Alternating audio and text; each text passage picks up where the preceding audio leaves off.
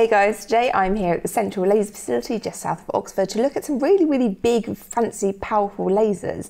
And I'm here with a laser scientist. Would that be an accurate description? Yes. Right, so who are you and what do you do? I'm Dr. Ceri Brenner and I lead the Industry Partnerships and Innovation Group that we have here in the Central Laser Facility. By background, I'm a laser plasma physicist, so I use the most powerful lasers in the world, two of which we have here. I use those big powerful lasers to focus down onto small pieces of material that are then very rapidly heated to millions of degrees in half a trillionth of a second, transforming that material into an exotic fourth state of matter that we call plasma. And so that's the bit I study. I like that really high temperature particle mix created by a high powered laser. Therefore, I'm a laser plasma physicist. And I've, over the years, have started to learn what this does, what happens next when you shoot things with a laser, and I study the things that come out. So I study the high energy particles and the X-rays that are thrown out from this colossal extreme interaction. And we've realized in the last 5 or 6 years actually that the beams that come out can be used for lots of different applications. One of those is for doing X-ray imaging of very large, bulky or dense metals. And so I've been engaging with companies that work in different sectors like the aerospace sector or the nuclear sector. And they manufacture parts that are made out of steel, tungsten, nickel. They are really dense materials that are very hard to see through. But the laser X-rays that I make can see through these pretty easily. So we've been partnering up with these companies and these industries and asking them, do you want to come and use these X-rays? They're really excellent. And they said yes. So we work with these companies if they want to apply the technology that we have.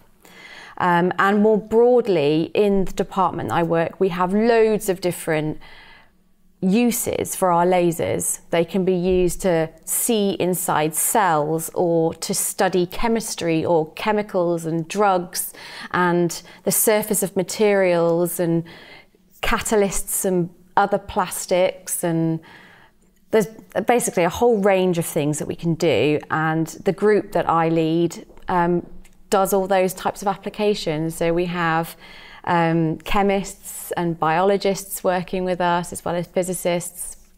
And we all team up with different companies whenever they want to come and use these lasers. And we look after those projects. So they come in, they'll use the lasers, take their data that might help them understand their product or their new technology, and then they go back and hopefully it makes a difference. And so that's the kind of thing that I look after. That's great. So you're very into science. Did you like science in school? I assume that you did. I liked physics and chemistry. Not biology. Well, I didn't mind it, but it wasn't my favourite. It smells, doesn't it? Let's be honest. Actually, I actually just found it. There was too many words to remember. It was just, my memory wasn't good enough. And I couldn't spell half of the things either. So I found that really hard. I did the triple science GCSE option. And in my school, in the town that I grew up in, actually, my school was the only one that did triple science GCSE. So I was very, kind of early on, I was able to say, okay, that's my biology class, that's my chemistry class, and that's my physics class. And it was the physics and chemistry that I enjoyed by far the most. So those ones you focused on and kind of like just ignored biology? Yeah, so at A-level, yeah, I was like, no, not doing biology. And I started off doing physics, chemistry, economics and maths at A-level actually. And then during my first year A-level chemistry, I then just didn't like chemistry anymore. Again, too bit. I know. I'm gonna cry. I had too many Too many things to remember. I was all of the different names for things, and then where you have to draw all the chemicals. That's and literally symbols. my favourite thing in the whole entire world. Yeah. See, we'd make a good team. You can do that bit, and I'll do the not having to remember things bit. So I dropped the chemistry after the first year, and then did half an A-level in further maths. And are you willing to share what your exam results were? Everyone loves a little bit of a juicy insight into other people's exam results. Sure, I have to try and remember now. Back to GCSE, so I got 4 A stars and the rest A's. And I'm trying to remember what my A stars were in. I think they were physics, English literature, chemistry, and history. I think. Very impressive. I also did GCSE drama. And I don't think I got an A star in that, but. And for A-level? I got all A's at A-level.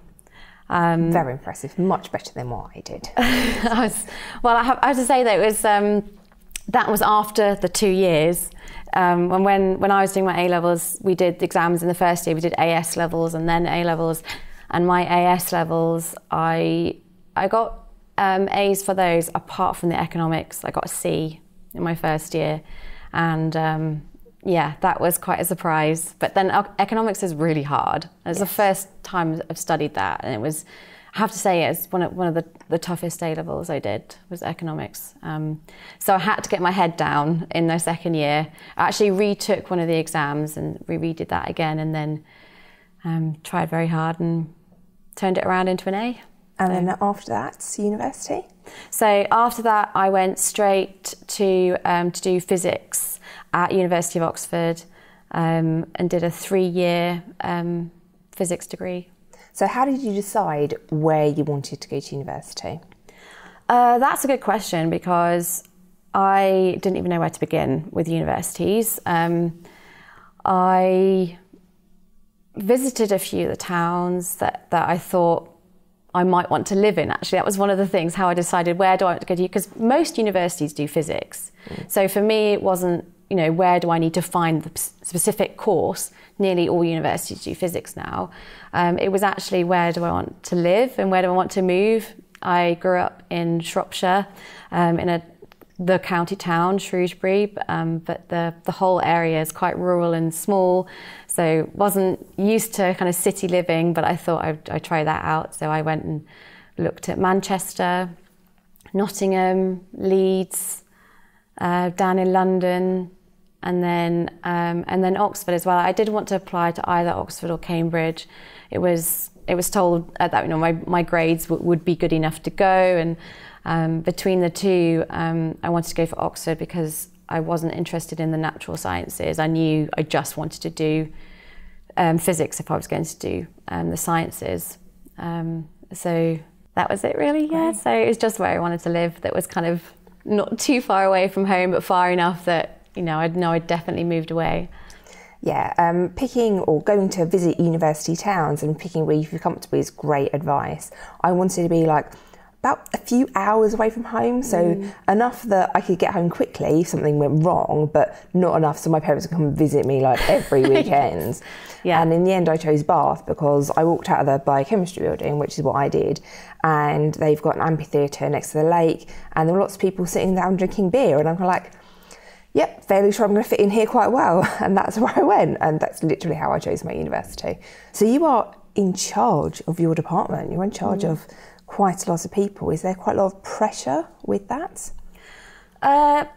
Yes, there is. Yeah, if you're in a position of leadership, you have a team that you're there to make sure that the team can work as best as they can work, and they also look up to you as well. It's a position that requires, you have to take responsibility for your decisions and for how you decide how the budget's going to be spent, how you decide how people you're going to handle their workload and deliver. I'll have objectives that I have to meet. I have to report on what we do and the outcomes of the work that we do. So it's becomes quite a multi-tasking job, which I'm really enjoying.